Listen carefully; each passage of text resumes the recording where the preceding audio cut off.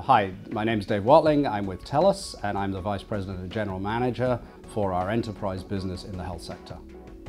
So, thank you for John for allowing me to provide some thoughts on mHealth. I think it's fabulous, the CATA initiative to establish an mHealth advisory board and look at some of the innovations that are occurring for healthcare through the use of mobility. I did, in preparation for this, look at an IDC report which outlines 10 key trends that are driving mHealth. And I'll just talk about a couple and focus in on one. So mHealth and telehealth and social media will revolutionize healthcare and put the consumer in charge. I think we're already seeing that in practice today. I don't think that's a new trend.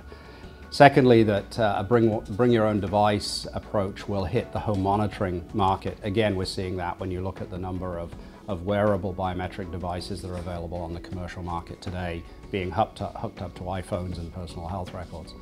But the one I really want to focus in on is the one that says retail clinics will disrupt, and it says the US healthcare system.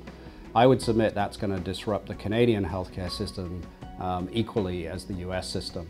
We're already seeing retailers such as, say, a Shoppers Drug Mart or Loblaw, who have integrated within their stores primary care clinics, pharmacies, fitness clubs, and of course an array of different food lines.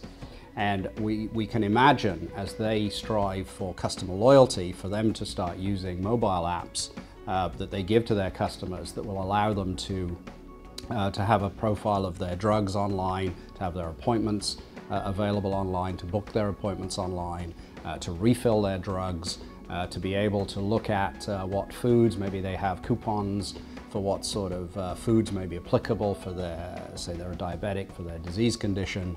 And of course, let them see what when the next spin class is. So a holistic approach coming out of a retail chain towards health and wellness.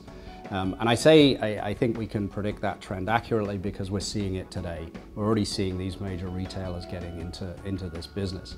So what I would submit, sort of my thesis for this piece on mHealth, is that the mobility and access by the consumer, not the patient, but by the consumer, is really going to revolutionize the way healthcare works outside of the walls of an acute care hospital or the formal system.